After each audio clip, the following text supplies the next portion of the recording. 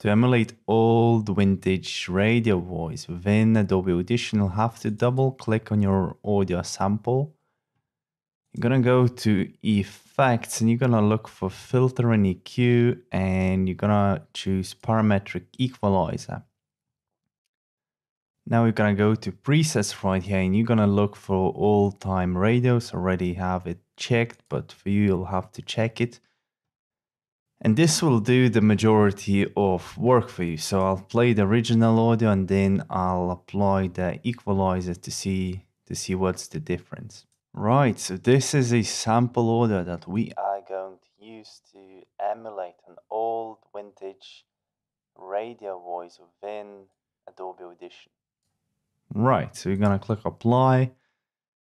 And this could be it, but if you want to add a little bit of extra, you're gonna want to save this audio recording. So we're gonna do just that, and we're gonna go to Multitrack. We'll name it Project, and you're gonna go and click the right mouse button and insert the audio track that you've just been working with.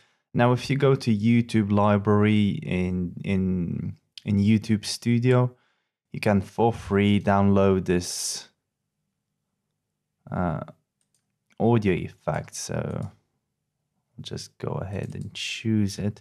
It's called Radio Static. So anyone can do that. It's free, it's royalty free, so you can use it in any kind of a project.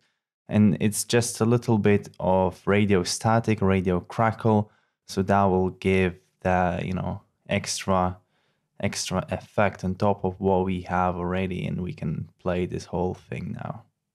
Right, so this is a sample audio that we are going to use to emulate an old vintage radio voice within Adobe Audition.